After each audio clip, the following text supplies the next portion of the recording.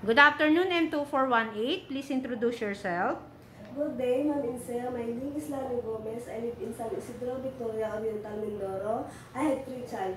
My first child is 21 years old, the second is 19 years old, and the last is 7 years old. I have a 4 brother and 2 sisters. I have experienced Qatar 4 years, and they are 5 persons. Have 3 children. But I care 7 years old at 3 years old. Okay. What if have employer and choose you? They have newborn baby. Do you know how to take care of the newborn Yes. baby? Okay. Do you know how to change the diaper? Yes. Do you know how to prepare the milk for the baby? Yes. Okay. What will you do if the baby is crying? At first I check temperature after she's hungry or full diaper. Okay. Are you afraid of dogs or other pets? No.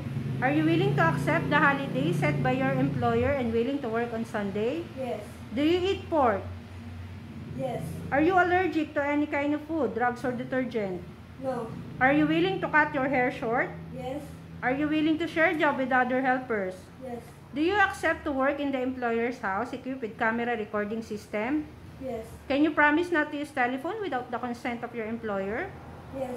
Are you prepared to eat the food that your employer provides? Yes. Are you prepared to work for a family with more than 6 members and share room with them? Yes. Do you have tattoo in any part of your body? No.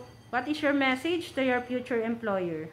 Good day, Ma'am and Sir. If you choose me, I do my best and I care your family. And I'm the breadwinner of the family. Please accept me. Thank you.